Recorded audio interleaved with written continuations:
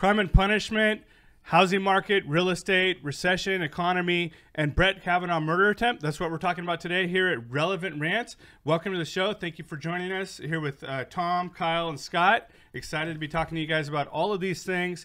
And, you know, we've been talking about the economy. We've been talking about all this stuff, the housing market, and you're right on the pulse of that, Kyle. Well, everybody thinks that because I'm a realtor and I have a real estate team that I have all the answers. And I want to say that I don't. I wish. Well, the thing that is, makes you an economist, no? Right. So I do have a lot of insight, and it's interesting because when I see headlines come across, I can see, I'm like, okay, well, that without context doesn't matter. That without context, like right now, they're saying that, interest or mortgage loan applications are the lowest they've been in 20 years.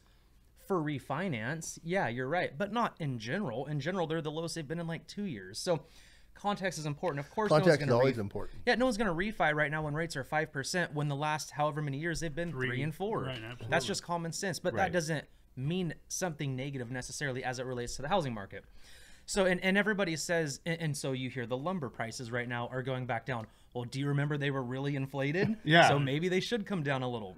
Should. And with that, builders are slowing down. Might be a good thing. Well, I take that back. Builders do need to keep building. We do need to incentivize that because what we had happen in the 2007 crash, we had a metric ton of homes. In fact, almost as many homes as we have now. Actually, we have 3 million fewer homes now than we did in 2007. Okay, the difference is now we have 14 million more households to fill. So what I'm trying to say is that we have a lot more people that need homes and a lot fewer homes right now. Right. So we need the new construction. We need new homes. So there's still supply and demand right now. Oh gosh, If yeah. we look at that, And demand's that's really high. what controls the market. Right. It is. Yeah, Supply at and the end of the demand. day. So at the end of the day. and that brings the main point. Is the housing market going to crash? Well, I'm going to tell you, I feel it. I don't feel it crashing. I feel it taking a hit, and I'm feeling in my business. Literally, we have homes on the market, and they're just not moving as quick. If they're upward in our higher end luxury market, they are kind of taking a little bit longer. We're having to do open houses. We're having to promote these properties. But one can argue that's a neutral market. It's giving buyers a fair chance. Okay, but as high as the market's been, and now you're saying it's neutral. Does that It's at still a least seller's tell- market. Okay, well, but and it's that getting was gonna be neutral. my second Yeah. question. Does that mean we're slowly at least coming to this middle ground when we've been real high, right? When you're hiking a mountain and you get to the point where like it levels off and you're like, oh man, I'll take this over that steep part. Right. That's it. Like, So you're saying it could still spike up again? I think it or does. Will it plateau? Oh no, I think overall year over year we continue to go up for the next foreseeable years ahead of us. So okay, if you're a home buyer out there, or Okay. even a real estate investor, if you're a young home buyer, do you want to still buy right now? Is it a worthy investment? I'm buying every property that I could get a hold of. Yeah, And so if you're an investor, regardless of what the price is, you still think it's a good time to buy? I do. Okay. I do, just because right now there's a lot of shock in the market when people. It's almost like that you get a little bit of a gut punch and then you realize, wait, we're okay. When people realize 5 and 6% is not a bad interest rate overall and you can still afford it, they're going to wish they would have bought, because then once people get numb to that or used to that, it's their new norm. Prices will then start going back up again. Okay. Well, I'm a guy that bought at 13.5% back in 1990. Right. Yeah. It So goes for back you, to if you supply and heard- demand. If you heard 5-6%, to you it's a no-brainer. Well, that was. Yeah. I'm just saying it's supply and demand. If you're out there and you need a home, you're going to have to pay whatever you're going to have to pay. And I remember paying 13.5 Right. back in the 90s, early 90s. We become when I came back to accustomed with the Bakersfield. normal. Yeah. 5% for you and I is low. Yes. But to these other people that have been living with the 3s and the 3.5s and right? Yeah. I mean, I'm seeing my daughter's buying a house right now. She goes, should I walk in at 5? I'm thinking, yes. So Walk this in. is the biggest thing for me. This is probably one of the most important takeaways. Right now, you see a plethora of buyers that are saying, hey, we're going to hold off and wait for that 3% rate again. I think that's a mistake. I agree. I don't I don't know, think it's coming back. I don't know anybody who knows it's coming back soon. No. I'm not saying it will never come back. I'm saying if you're holding off in hopes that next year it's going to be 3, you're only going to pay more for your house. If you want to use Scott and my time frame, because we're back when the dinosaurs roamed the earth. Right. you know, Fred Flintstone pushing the car. Yes. So we're talking 90s. I'm paying 13.5. I refinanced about a couple of years ago at 2. Right. It's 3. 2.3. It's taken 20 some years to get there. Yeah. Right. You know. No, So if you're waiting for it to come back, hey, You know, you guys might see it. I don't know if Scott and I will see it. Well, We won't be in the home market, And buying you're, market. You're walking right into what you're talking about. Interest rates is crime and punishment. It can come and it can sting us hard. Yeah. Well, that's why I'm moving to Tennessee, because my money and my retirement's going to go farther. You know, I know on the real estate end. With on that, the yes. I know that's not where we're, but on the real estate end, I will tell you, it is hard. California, that's where we're at. It is hard to retire here. Yes. Just as a whole, it is harder to Well, retire. I've So already everybody's figured. doing what I've you're already doing. figured this out. My money doubles in Tennessee. Yep. Yeah. It doubles. Absolutely. It is. So, So what do you got for us, Tom? yeah, you know what I've got, and I know, Scott, I won't look at you when I do this because you're a defense attorney, but I think there's got to be a point that we're tired of soft selling some of these criminals that are committing crimes when they're out on probation. This broke my heart when this young teenager, 16 years of age, we're finding this out, basically was high, and he tried to run over a mom and a child, Right. baby.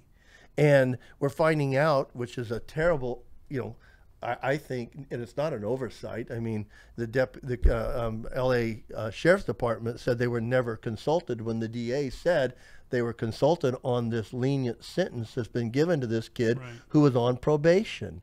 He was on probation for spiking a girl's drink in high school. Oh, okay. So he was already on probation for a felony, and then he came, and the woman testified that her and her baby moved to the side of an alley, and he turned his wheels to come at him. Oh. And so you have this district attorney in L.A., and we're getting this a lot, I think. And I even think in Bakersfield, we're having to go along with the flow somewhat, because we just had a guy who got sentenced for 3 years, and he was on probation when he sold a car. Then he went to jail. They released him, and he stole another car a few hours later. Right. So I'm just saying, I think we're getting at a point where, and I was a chaplain in the California Corrections Department for a decade.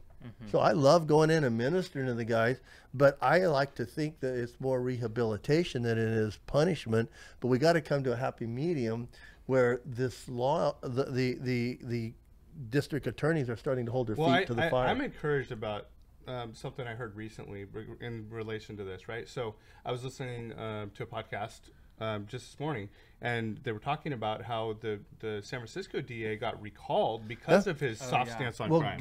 I think Gasson Absolutely. is in his second recall. Yes, Yeah. he is. Second, He I is. mean, not first. The people of L.A. have said the guy's not doing his job. Well, and they're looking at a different mayor now because of the same reasons. Yeah, well, So- yeah, it's the mayor generally that appoints the new DA. Yeah. Yeah, so all they're questioning moving in that the person. You know what? This is the one thing, and I remember having a law school professor tell me this. The law, for the most part, is just like real estate, is a pendulum. You know, you to the that makes certain sense. extent, you That makes guess. sense. Like right now, I think we have entered this period where the pendulum's over here, and we're the state, not necessarily the county, but the state is a little more easy on drug offenses. They are pushing rehab more than they want. And what happens, undoubtedly, is we get this crime issue that's come up, or a homeless issue, whatever it may be, if the underlying issues aren't dealt with. And as we have these laws lenient, listen, the taxpayers get frustrated. People in the public get frustrated, and that pendulum slowly comes back down. And there's just like supply and demand in kind of a different angle. There's this equity of scale that happens where, hey, it's time to start putting these guys away. I agree. And what you said, honestly, Tom, if I could add real quickly, the cars versus, like, there was an injury to a human being, and they were on probation for Injuring a human being. And it Yes, was a and deliberate- when it is a drug offense only, when it's a property offense only, the courts will look at the totality of circumstances. When you're dealing with something like murder, assaults, someone getting hit while intoxicated, which is clearly a danger to society. Courts, I will tell you, if people that are wanting tough on criminal and punishment, we're lucky here because we have one of the DAs. Yeah, and I Cynthia am on does- the other Cindy- side, but Cindy Zimmer is a tough is. party, and she is a very good advocate for She's the been victims. she's been on our lunch break show, Yeah. and she's coming back on. Yes, And since you haven't seen she it, does a good go job, and see. and you know what? She doesn't allow. I think she does her best to not allow the pendulum to affect her position. She's always grinding, and it's my job and other defense attorney's job to advocate for our client, and we'll see how justice works out. Yeah. Right. Absolutely. Well, I just think it's sad when you even get into the point where you're looking at party lines. I'm the guy that says I want to have conversations with people who have all kinds of different opinions than I do. But I think when you take it when they're actually trying to circumvent the system and come out and not even give you all the details, because obviously the DA in LA hid this from the sheriff's department. The sheriff had the backbone, congratulations, to stick up and say, no, I was never consulted on that. You know, obviously the DA had to know that. I mean, that's not a secret, but he said it anyways. Can we just say he lied? Right. Yeah. You know, and then he comes based out on the facts we have, and then it says that he's negligent, that he didn't tell the public that this teenager was on probation for before the hit and run. I mean, it's also like, hey, I'm trying to protect my position now because obviously I was wrong. Somebody should just come up and say I made a mistake. I would be much more willing to give a little grace if somebody would come and say I made a mistake. Right. Yeah. And, you know, and I won't do it again. But the problem is they do it again. I'm sorry. Now, there's also issues with him being a juvenile when he was on probation. It sounds like. I don't know how much of that. I know the DA would have known how much it's made public. I'm not sure if there's any rules there. But regardless, the sheriffs are often contacted. The family of the victims or the victims are always contacted when a plea like that's going to happen. And apparently from the article is they're very upset. Yeah, absolutely. That a leniency has been taken when it was obviously and the intent was there to cause more bodily injury. You know, I don't know if I'm just like one of those weird paranoid guys, but that is a fear of mine. Like whenever you're walking and I'm just like, some rogue idiot could seriously just turn their car right now and it just devastate Oh, I've thought of that many times. I'm like, I watch for those things. That's why I always sit with my back to the wall. This mother said, as I saw it coming, we moved over, but then we saw the wheels turn to come into us. I've imagined scenarios like that. Like, what would I do? I'd grab my kid and I'd just throw her in well, there. Well, you can see in this car comes and you jump over the car. Something. I've imagined that. Guys, this is a picture. She's on top of the hood and her baby's in between the car. And there's weirdos. And you know the other thing, he got Is that okay caught. to put that picture up? Yeah. So we'll he got caught. We'll put the article link on the.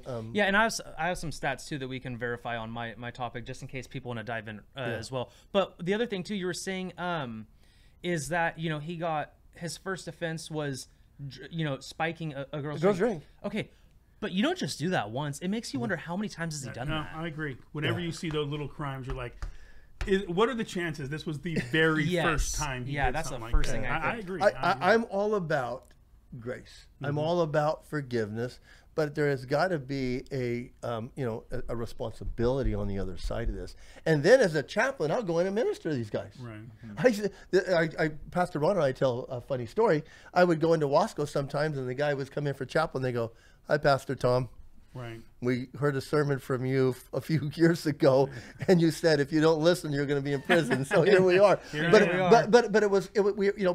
We would still go in to minister to these guys, but they're just in a different circumstance. Yeah, they are. I have a friend of all of ours, Joe Raditz, and all still seeking God. Yeah, absolutely. And I visited Joe in the prison, and he was in a jumpsuit, and he goes, "Oh, hey, this is awkward," and I go, "Well, not for me."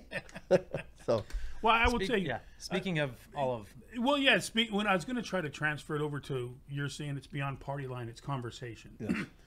One of the incidents that happened this week that I wanted to speak about was the murder plot against Supreme Court Justice Kavanaugh, which it's a harrowing circumstance. But the brief facts are there's a 26-year-old California kid who's frustrated. He sees the leak of the Roe v. Wade overturn.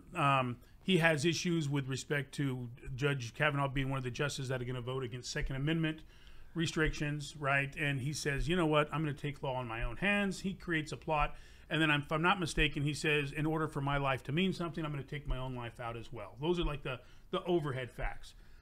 The thing that hit me the most is when the leaked memo was leaked to the public, whether you want to blame it on press or whoever you want to, I think more people focused on, okay, this huge, you actually brought it up. You were the first one to bring it up when we were talking. This huge monumental case is going to be overturned based on a brief, right? I thought at the time the bigger issue was the leak.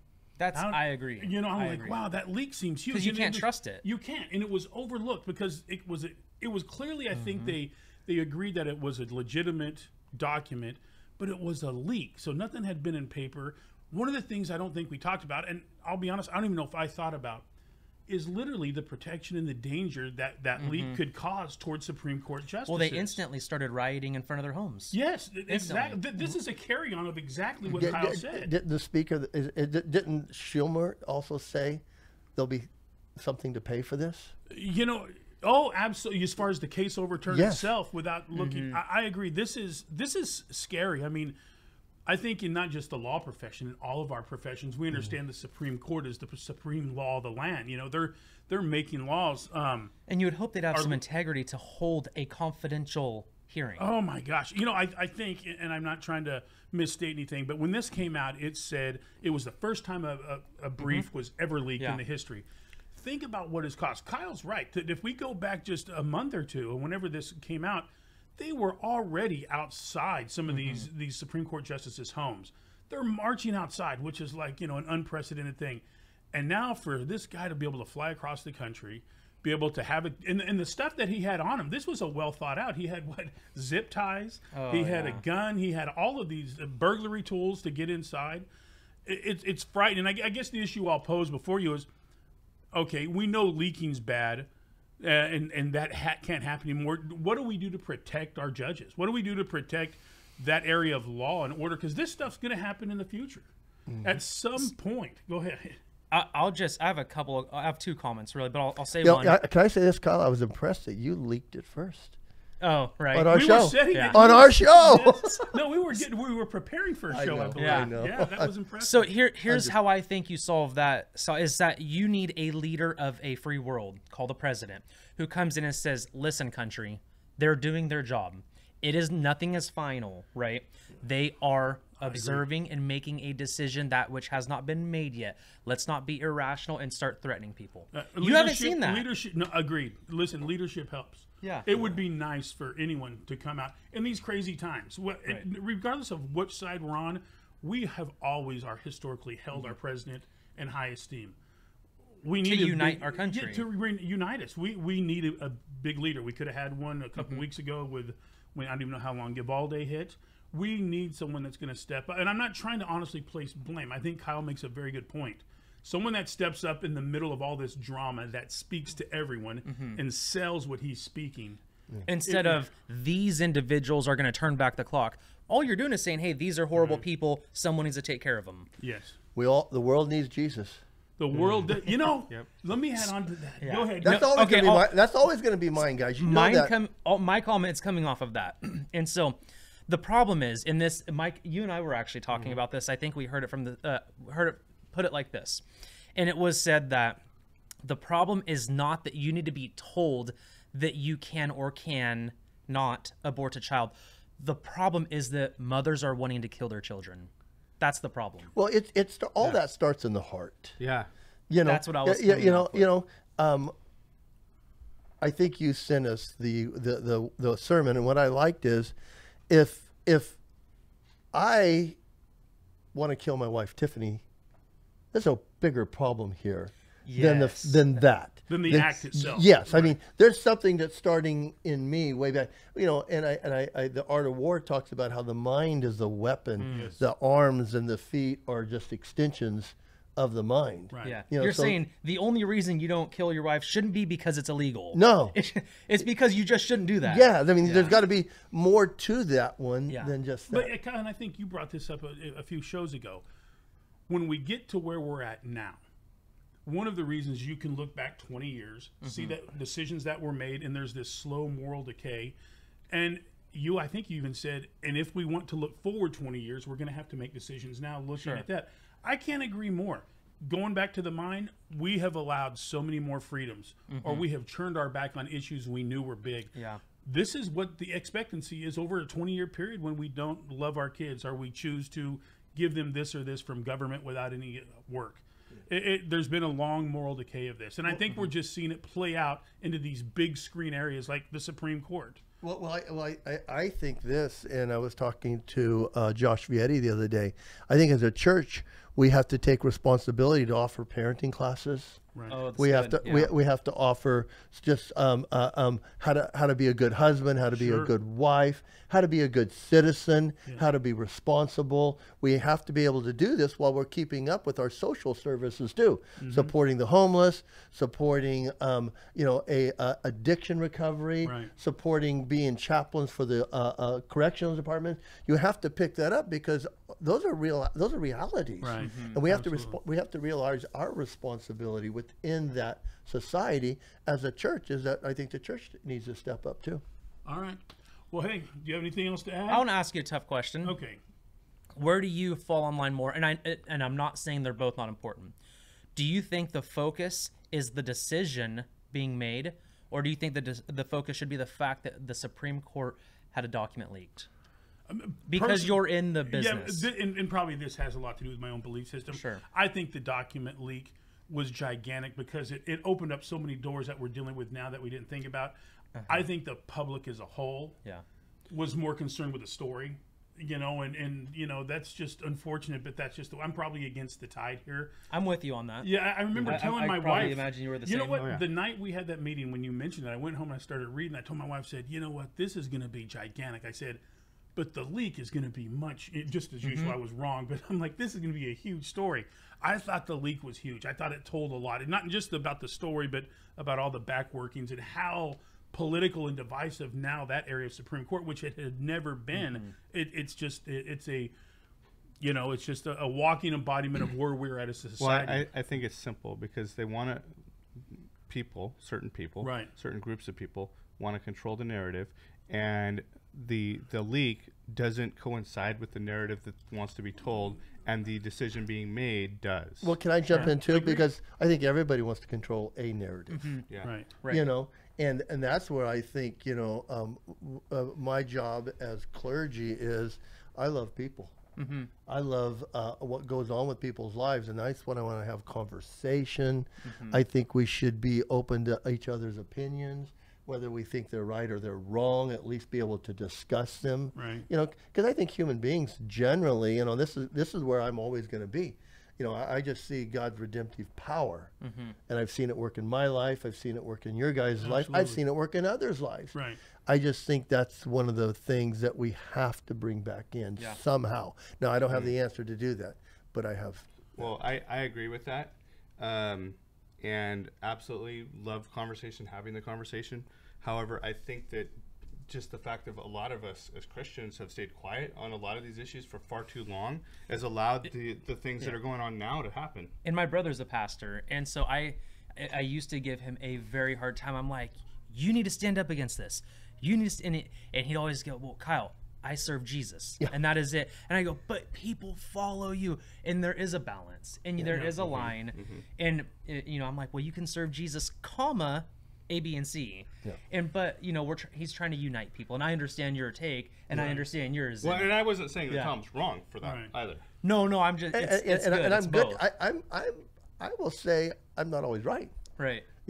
So Well, we need leaders. We need leaders. And we need people that will stand up and take a stand. Well, for listen, us, we're too. going beyond relevant rants right now. Yeah, we we are. need We're to just wrap talking. this up. So listen, from Tom, Mike, Kyle, and myself, thank you for joining us for Relevant Rants. We'll be back next week and can't wait to share more information.